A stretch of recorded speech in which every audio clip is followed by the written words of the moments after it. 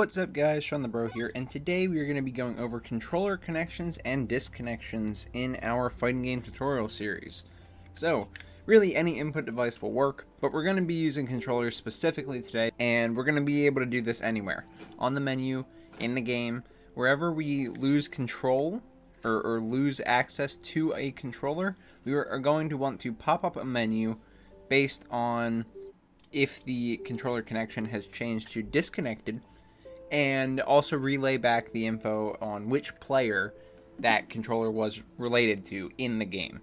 We will want to know this so we know what character paused the game, what character has to reconnect their controller, that sort of information. So I'm going to do a little demo here. I'll do one on the menu and one in the game just to show you, but we're on the main menu. So if I go down here, I'm going to pull out my USB for my wired controller right now.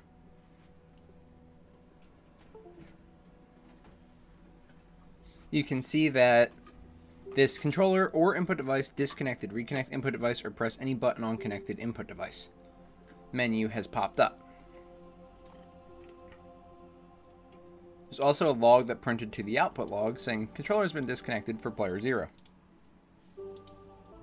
We changed connection on our one input device, which was this controller that I'm using in this case. And since we lost connection of it, we fired an event that created this widget and displayed it to the screen. We can do the opposite as well. So say I plug the controller back in. Now it goes away on its own and says controller has been connected for player 0. That's the player index, so player 0 is player 1. This also works for player 2. But there you go. So we are actually able to pop up a message when the controller is disconnected. Technically, it didn't stop any of my movement on the menus or anything, because I could still use the keyboard as that was still connected. I still have two methods of controlling the game. However, you may want to stop listening for events when that pops up if you're on a menu, if you're worried about that. Right now, since I can control both of those, or control those menus by both input devices on purpose, I'm not worried about it. But when we get into things like packaging for a specific type of platform, say you only want to use controllers and not keyboard, then that is something you might want to look into. Make sure it only works with this specific platform device type. So say let's go into our game, and we will set up a second player. Just load any level. Okay. Skip our intros, and you can see my controller logic is working. It's telling me what type of device we have. So player 2 is on the keyboard, player 1 is on the controller. Now let's go ahead and disconnect our device. And you can see that the menu popped up as expected. It says controller has been disconnected for player 0. Again, in this episode, we haven't paused the game or anything. Still control my character with a keyboard, that sort of thing. But this is just the base so that we can determine when controllers or other input devices are connected and disconnected in our game.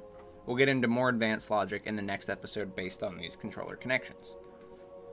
One final time before we get started, let's plug our controller back in and see what happens. And there you go. So we did lose the menu, the widget went away. And now I have control over my character again with the gamepad. Alright, so with all that done, we can go ahead and get started with today's episode. But before we do, if you'd like to get caught up in the series, I believe we're on episode 140. I'll leave a link in the top right corner right here to the entire playlist so you can check out everything we've done to get to this point, as well as a few other episodes that are just beneficial to help you proceed along with your project.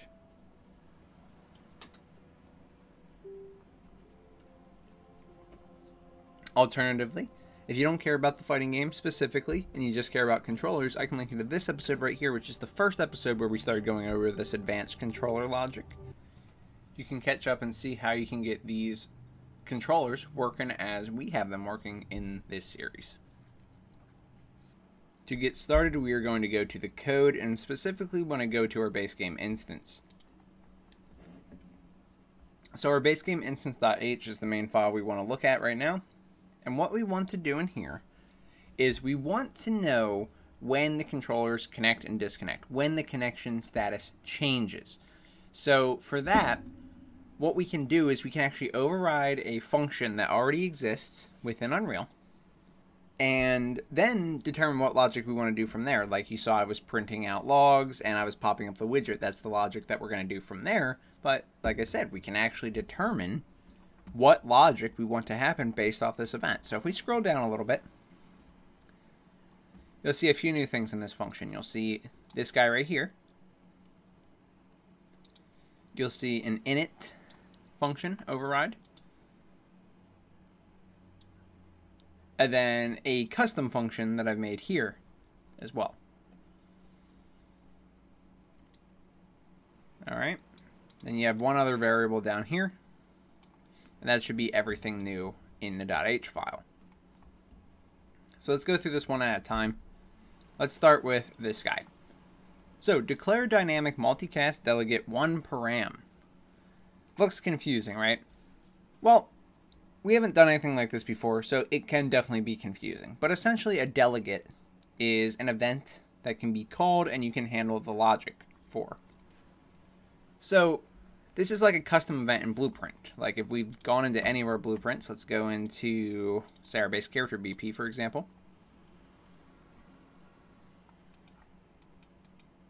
Scroll around somewhere and say event perform input logic. Well, see, we have this event here. You could hook it up here, right? You've seen us do this before, like on the character select screen. And then we can fill out the logic here. Actually, because of that is a better example. Let's go to our character select screen. It's not important what we're doing in here for today's episode, but as an example, we have a function here that has a callback delegate. And so once this function is called, or really once this input action is met in this case, so if we press menu left P1, which is A on my keyboard. So if I press A, it's going to call this function, great. It's going to go to this callback and say, all right, this is the logic we want to do. So from here, we go ahead and follow the execution line, just this white line, and then call everything in this path. So we're going to call move selection. Again, we're not using the character select screen here today. It doesn't matter. My point is, this is what a delegate is. You have this event that can be basically once an action occurs, like the controller status changing, then we can go and force it to trigger an event as a result. All right. So that's what a delegate is, first of all.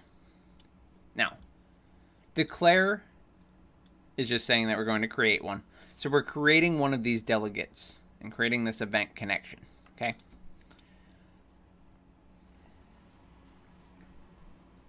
Now, you don't have to worry too much about this dynamic multicast section of this. Multicast is really related to networking, which we haven't done almost anything with yet. However, for this event to work properly, we do want it to be multicast, because if it's not multicast, we won't be able to successfully connect this event as we want to in the blueprint assignable section here. I know we haven't gotten that yet, but if you're curious, like, why are we doing this? I don't like to leave you in the dark. So technically, multicast and blueprint assignable don't cooperate well together. And so even though we're not doing anything with networking right now, if we don't put this in the dynamic multicast like this, it is going to throw us errors. So essentially think of it like this. We are making an event that is multicast for networking, and it has one parameter. That's what one param is. There's also, we could do 2 param if you wanted. You could do 2 param. This would also work. We'd have to pass in other parameters, of course, and change a few things, but you can also do it that way. So instead we're going to use 1 param, because we're passing it 1 parameter, and I'm going to pass it the isConnected parameter. Okay? So with this out of the way, you know that we're creating a delegate. That way we are able to bind an event, say in a blueprint or other places in the code, and then perform logic based on any time that event is caught, when that delegate is caught. So this first parameter here in this declare is the type of class that we want to create. This is actually a name that we can create because we have to make a corresponding variable later. So you can call this whatever you want. Typically, I've seen it start with the prefix F because this is a class that gets created. So essentially, F is like for structures and classes.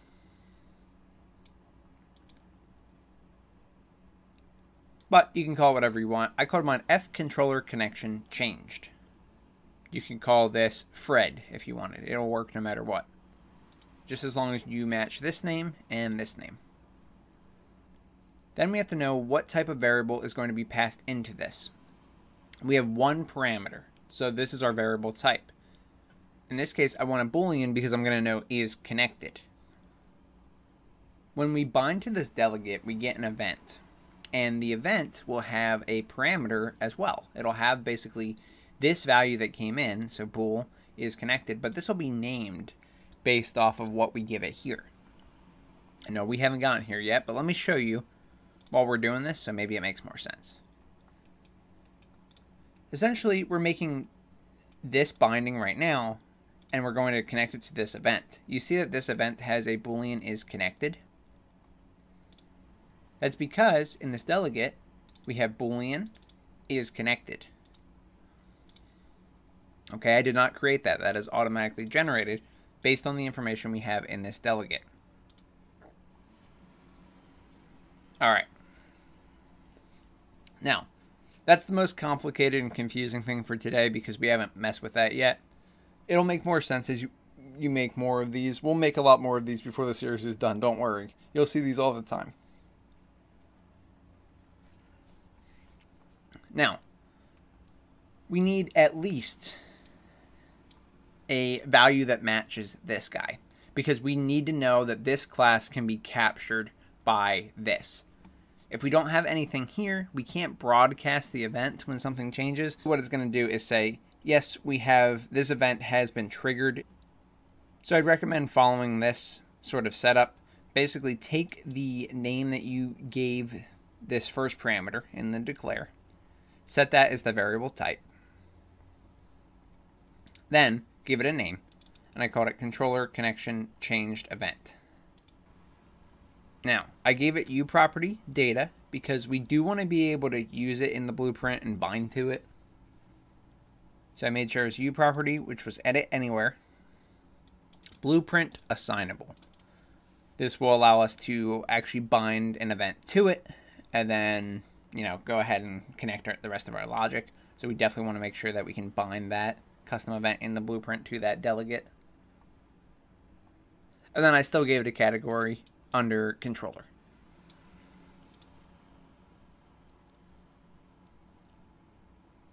All right, there's two other things we have to do in here. So the first one I'm going to do is override a function called init, or initialize, or initialization. This is essentially a constructor that is safer than the actual standard C++ constructor. Init is an Unreal specific constructor in this case. The base game instance isn't an actor, so it doesn't quite have a begin play, but the init would be close to a begin play. And it's better, it's safer for a lot of reasons, specifically in non-actor classes, because of the fact that the constructor can't be considered safe to set a lot of U objects or create or spawn actors or fill out arrays. And so this virtual void init will allow us to kind of do things a little bit later in the pipeline when it is considered safe. And we're going to need to do this specifically for one thing that we're doing today, because we're going to call a function called addUObject. And that addUObject is unsafe in the constructor, and it can cause some unwanted behavior. Okay, so virtual void init override. And then lastly, I've written a function to actually capture everything that has occurred, right? So if the controller connection changes, we want to capture all the values about it. And then we want to go ahead and grab the important information. So, Controller connection change means it can either connect or disconnect. So we need a Boolean is connected. There are different types of devices, and we're going to need to know that. And luckily, the function that we're going to be binding to actually captures this data right off the bat for us. So we might as well record that for future use. And then we also have the user ID, which is very useful for the player ID or the player controller. So we know what controller this, what player this controller belongs to.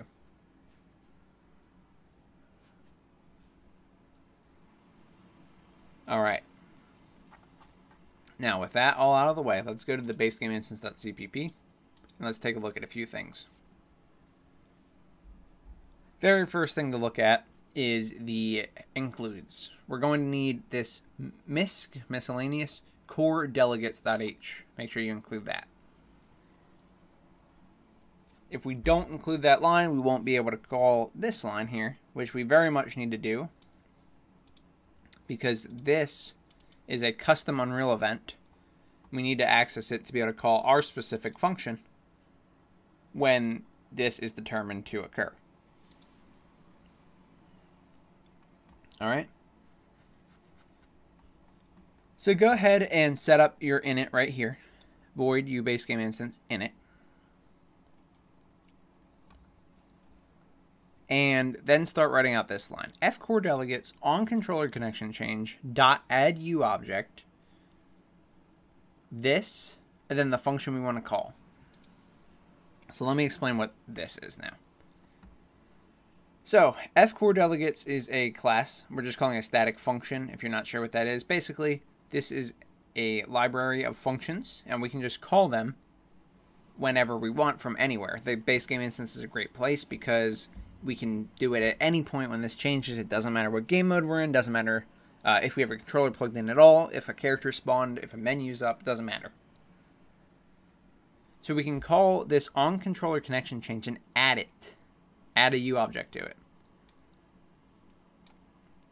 Okay. What this whole line is doing is on controller connection change is an Unreal function that determines when a controller has been connected or disconnected. It's not something we set up.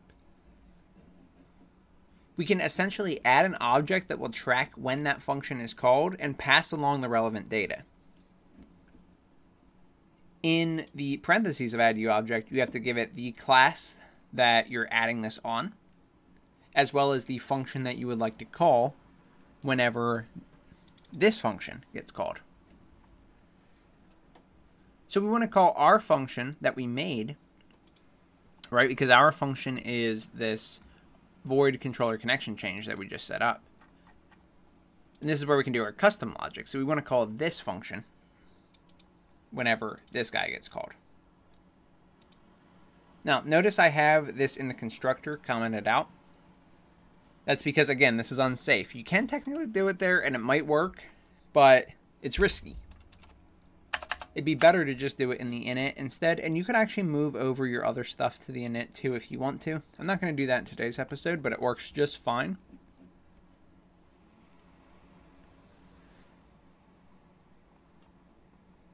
Then let's go to our new function, our controller connection change. This is the one we made, okay? And like I said, we set up these parameters in here. On controller connection change passes these three parameters. Okay, so we're capturing all of them so we can use them. Now, we can do a lot in here. Right now, it's very simple. All I'm doing is actually broadcasting our event to say, yes, this has occurred. We want to go ahead and fire that off. Okay, so that way we know when controller connection change occurs, we can broadcast the delegate, which then can fire the blueprint event, which is what we're going to use to bring up the widget on the screen. Okay, so the first thing I'm doing here is I'm grabbing my controller connection changed event and just calling broadcast.broadcast. Now, remember this event that we set up, okay, it takes in a Boolean, takes in is connected. It's one parameter. So we have to pass it one parameter. So pass it the is connected that gets passed in to this function. Okay, on controller connection change, passes is connected into controller connection changed. Then we pass this is connected into the broadcast. That way the widget can also know if the controller was connected or not. Then I just did this for my sanity to help me debug and also just to show you what's changing as we unplug or plug in a device. So essentially, if we are connected, controller has been connected for player, and I'm doing %d, which is decimal, which works for integers. And I'm passing it user ID. This is how I can tell player controller 0 or player controller 1. Essentially, player 1 and player 2. So we know which controller has been disconnected or connected. So in the else, it has been disconnected for player.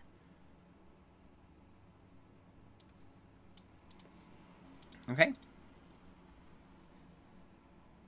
And so now we need to be able to bind to this event in the blueprint. You actually saw some of the logic earlier.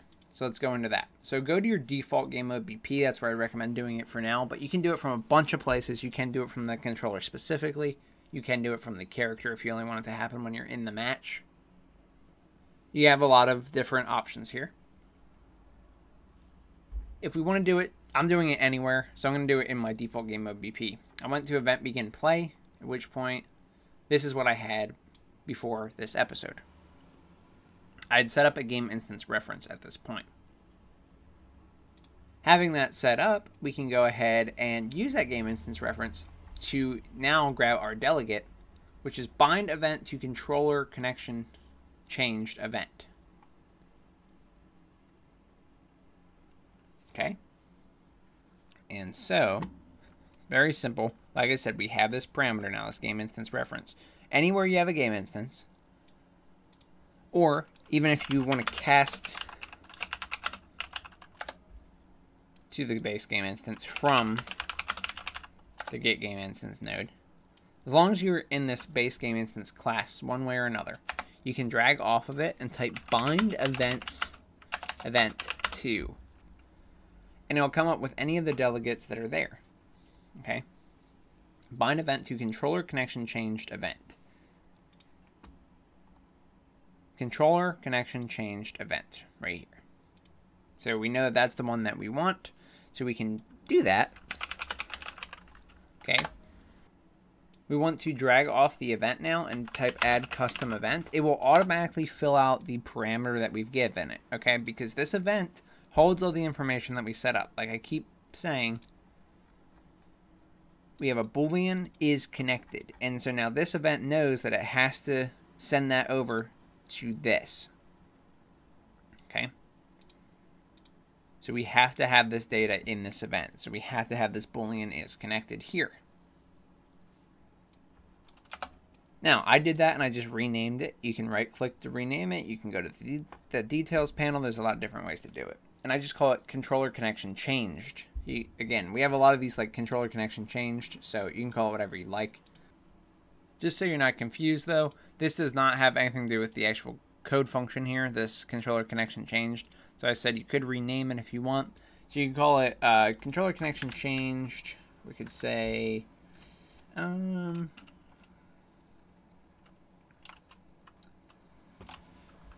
update controller pop-up or something like that as well.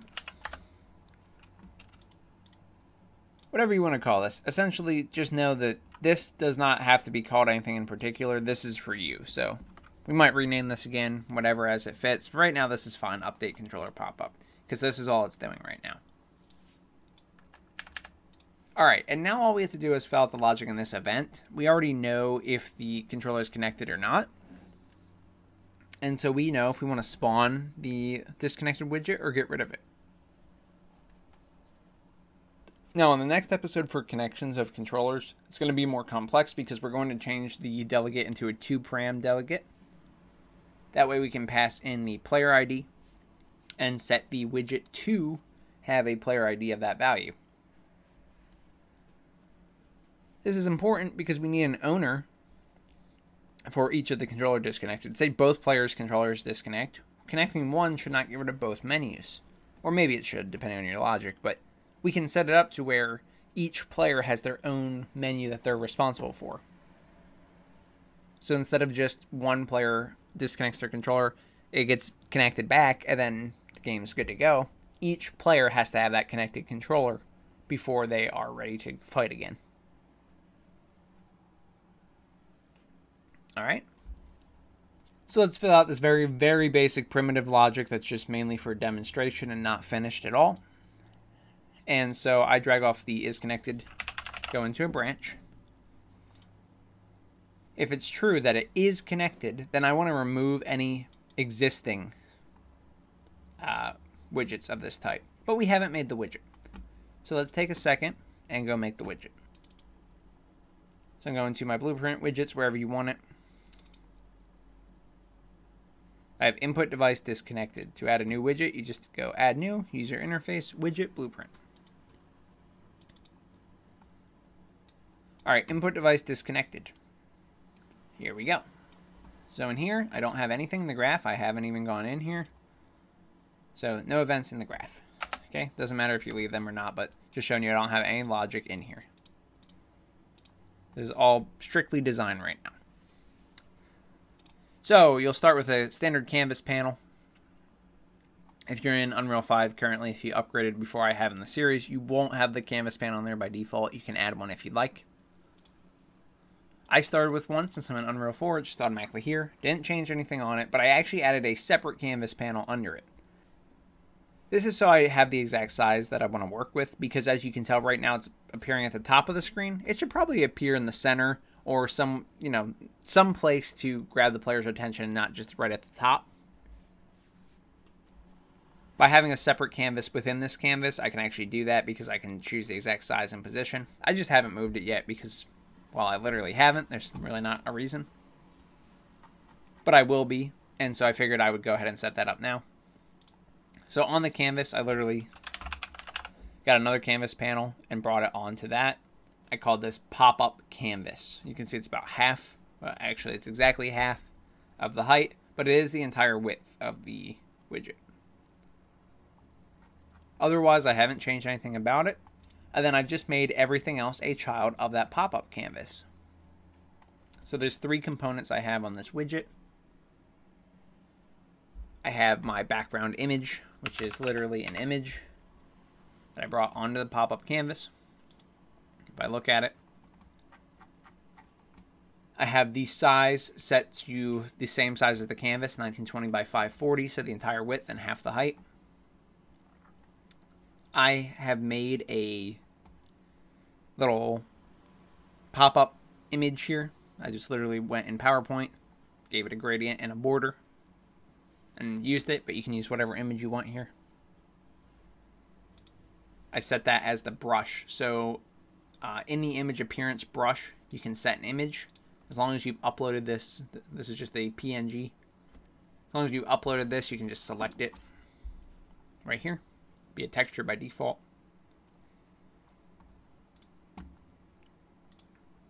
And then you don't have to change anything else, but feel free to if you'd like to. Do whatever you want with it.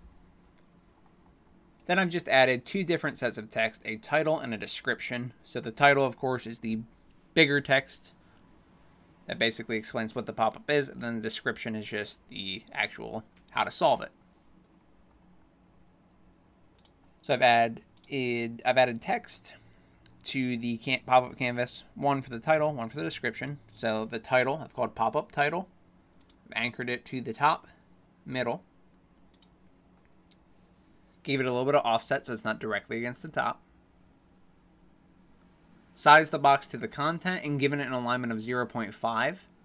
This will make it directly in the center of this box. So as this were to change, the pop-up canvas, as that were to change, it would remain in that section. All right. I put in my text here. Chosen this random color for it. You can see my font size and outline if you want to copy any of that. And we're good. Lastly, I have pop-up description. I've anchored to the middle, given an alignment of 0.5, sized it to content, put my text in here. You can see my text settings. And there you go. That's how I made my entire widget. So you can see everything, change whatever you want, make it look nicer. Just as long as you have a widget in here that you can spawn, you're good to go. Once you've created that, which again I've called mine input device disconnected.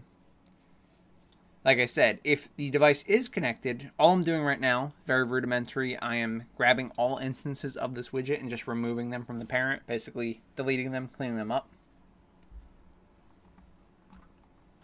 So a simple way to do that is get all widgets of class. And then you can select the class type. We're going to use our new widget, input device disconnected. Off the found widgets return, we can go ahead and for each loop that. Then we can remove from parent on the array element. And this is how you would connect it. Okay, so that's what I've done here. If it is connected, we're just getting rid of all the disconnection menus. Again, that's not really good because even if it is connected, it might be for the wrong player, in which case we don't want to get rid of player 2's disconnection widget if it's player 1 that connected their device. But for now, it will suffice just so you can see that you have the events working. Okay, if is connected is false now, that's where we're going to create the widget because we were connected, we're no longer connected, which means we are disconnected. So we quite literally want to create the input device disconnected widget. And the way you do this is create widget. And then you just find the widget. Then drag off of that and add it to the viewport so we can actually see it. And you're good to go.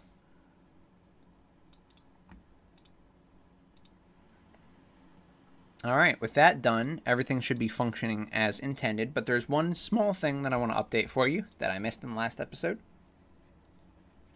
If we go to baseplayercontroller.cpp, set up input component, we had changed around some of our logic to make our player controllers better by not having to do some absurd logic to get the player to determine what inputs to bind.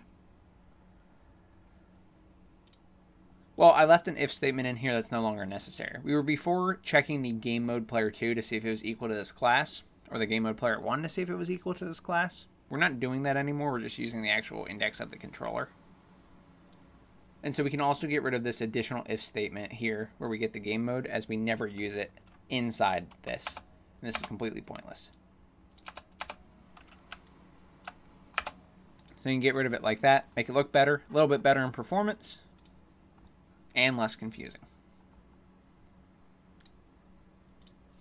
Anyway, guys, that's all I got for you today, so I hope you enjoyed, and I hope this helped you learn about controller connection changes, connecting and disconnecting controllers. Fun stuff. I'm very excited about it and to see everything else we can do about it and with it. It's very, very unique and very, very cool. Not a lot of things you get like this because it directly interacts with the hardware, and I think it's cool to disconnect the controller and see stuff happen in the game because of it. If you enjoyed, please subscribe. It does more for myself and the channel than anything else you can do, and I really appreciate it. I want to give a huge, huge shout out to my Patreon members and YouTube membership subscribers. Thank you guys for all the love and support. I'm incredibly grateful, and I really, really love this series. I'm glad you guys are as excited about it as I am. If you had any issues with this tutorial or any of my tutorials, feel free to join the Discord community. I'd be happy to help you out and get you sorted so you can keep working on your game and making it better and better. Anyway, guys, like I said, that's all I got, so thank you so much for watching. I'm Shawnthebro, and I'll see you in the next one. Goodbye, guys.